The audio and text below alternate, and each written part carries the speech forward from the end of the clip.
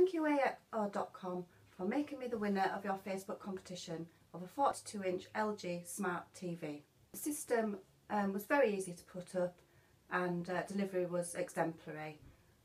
Even constant contact through email and the delivery driver, so receipt of the TV was made very easy. I'd like to now put you on to my husband, who will show you some of the features. Thank you. Hello. As my wife mentioned, the television is very simple to set up. There are options to wall mount if you can purchase a separate wall bracket, or as we have chosen, there are quite elegant legs to sit the unit on a cabinet. There are plenty of input options on the back, which are all easily accessible. There are 3 HDMI ports. There are 3 USB ports on the back for your portable media. There's a SCART input, which I have my satellite television linked up to, and there's one PC card slot too. And there's an option to feed your satellite directly into the television as well for your free view. With our current setup, the picture quality is as good as can be expected via a standard SCART cable. You can further improve your picture quality by using the settings menu accessed via the remote. When first pressing the button, the first menu is for picture.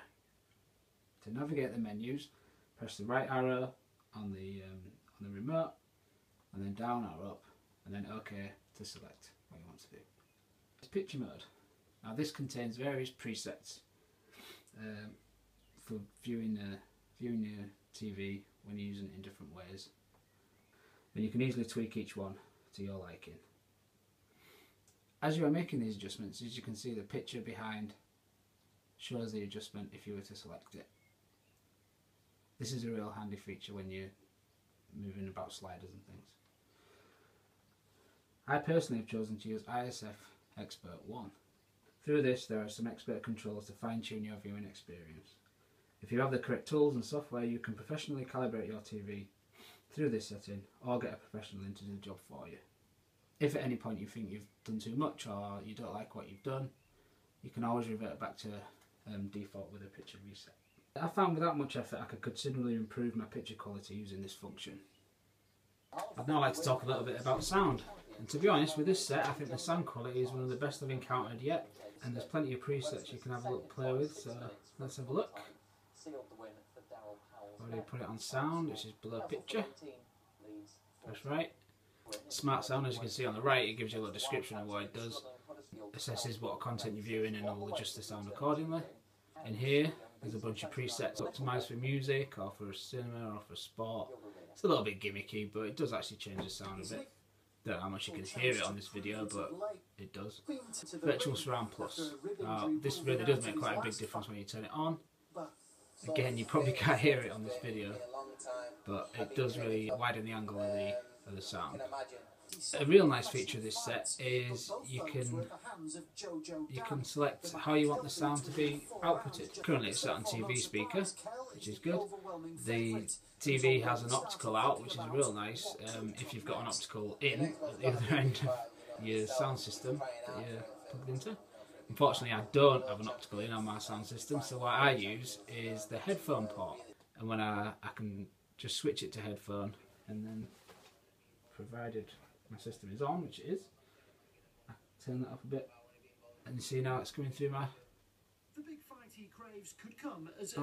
speaker system, which is really nice that you can do this in a setting like this and just leave the headphone plugged in rather than having to keep pulling it out and plugging it back in whenever you want to use it. So I can go back to TV speaker.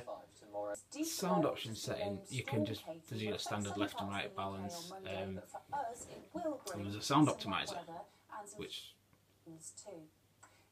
better for wall mounted, better for on a stand or off. So we'll leave that on stand actually, since we're using a stand.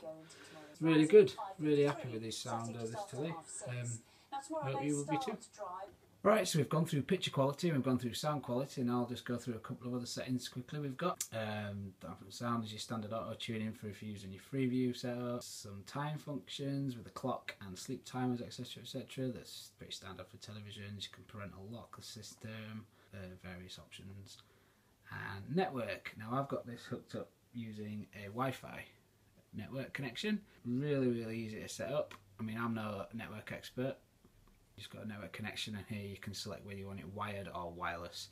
click start, plug it in if it's wired, leave it unplugged if it's wireless, and start the connection. It just goes through the settings really simply. Just wireless, you've got to put in your Wi-Fi password, that's it. Really, you can check the status of your network. Soft AP, this is a nice little feature of the telly that you can still connect wireless devices to it, which is pretty cool, but I don't use it. There's various variations of that. So what I'll do now is I'll press the old Smart TV button. You get a nice little picture-in-picture on the left of what you were last watching, and then on the right, let's go back a level, here's your premium apps. It just works like it would on your computer really, or on your console. You can select this menu here and it goes to like a little app store where you can select an array of different things and do a search. They're your main ones. You can go up the top and do a premium search for an app that you're looking for. I'll quickly show you Netflix.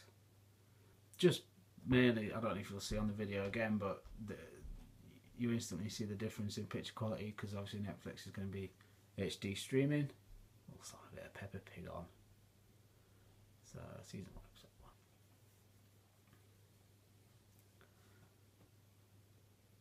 1. There you go. I don't know if you can tell in the video, but the HD on this telly, especially with the LED backlighting, really is good. I'm really happy with it. I'll back up. I'll exit Netflix. You control all these menus just by using your left and right arrows again on your remote. It's really simple. Use the back button if you want to keep going back. Time machine. Don't think I've got this set up.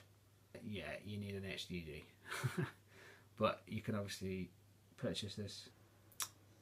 You can also access the internet just as a standard browser. Not the easiest thing to navigate. You have to move the cursor around with the remote. I'm not sure whether you might be able to plug in a USB keyboard, I'm not sure. Not tried it. Maybe I should give it a try. Yeah, I'll give it a try. Well, what do you know? I've just nipped upstairs and grabbed a pretty bog standard HP keyboard, and I can now type in my Google search. Well, actually search for something. AO.com, and there we go. Straight to AO.com. I'm guessing you can probably plug a mouse in. I can't be bothered going back upstairs to see if you can, but if not, it's not too bad scrolling around with the buttons, especially with the keyboard now. It's a lot better. LG Smart.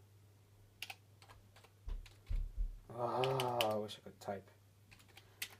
To be fair, I'm holding quite a few things. So there we go. There we go. Straight to the LG page. Connection's not brilliant, but this is probably my network more than anything, to be honest. So yeah, in general, aesthetically, the TV is really nice looking. It's got a real nice metal finish around the edge. There's literally about 1.5 centimetres, 2 centimetres from edge of screen to edge of television. It's nice and thin. All in all, looks really nice. Well, it looked great in any room really. No complaints there. Really good. So I've gone through some of the basic settings and functions. I'm sure if you were to purchase this television, you'll find out a few other things yourself. There's a few features like Smart Share I haven't touched on, link to separate devices and play videos and things. But in general, really happy with this television. It's a great picture. It's my first LED backlit telly. Really happy with it. So thank you again, AO.com, and goodbye.